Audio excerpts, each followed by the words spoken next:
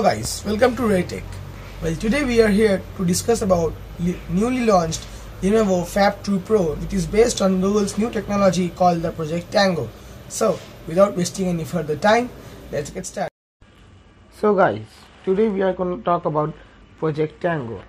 Well, Project Tango is a technology platform developed and authored by Google that uses computer vision to enable mobile devices such as smartphones and tablets to detect their position relative to the world around them without using GPS or any other external signals.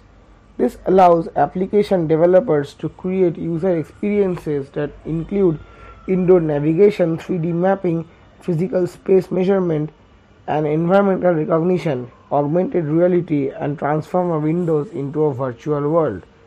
Yellowstone is a 7-inch tablet with full Tango functionality, released in June 2014.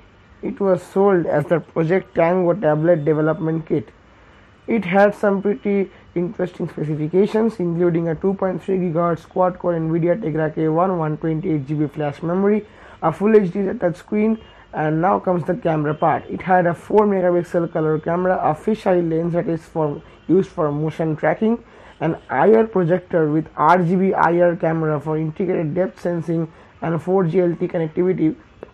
Well, the camera sensors that I talked about were used in the Project Tango for measuring the depth and the feel of the surrounding environment.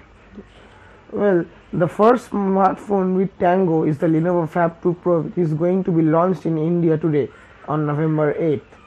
Well, it was first announced at the beginning of the year 2016.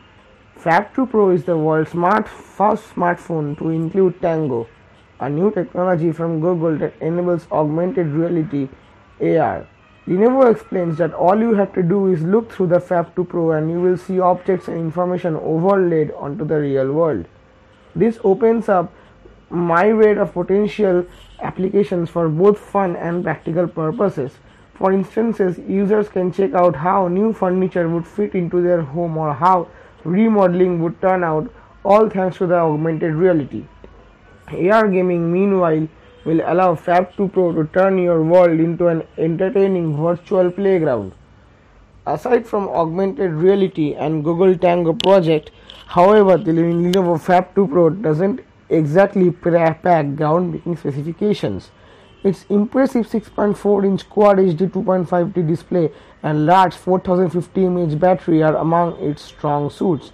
But otherwise, the handset packs a mid-range Qualcomm 652, 4 GB of RAM, 64 GB of native storage, and a 13-megapixel primary camera.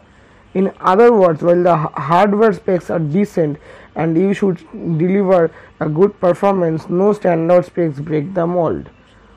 On the other hand, Lenovo Phab 2 Pro doesn't aim to impress with its hardware specs, but with its augmented reality experience, which makes it unique, at least for now. No other full-fledged AR smartphone is currently available, so the Phab 2 Pro definitely stands out from the crowd.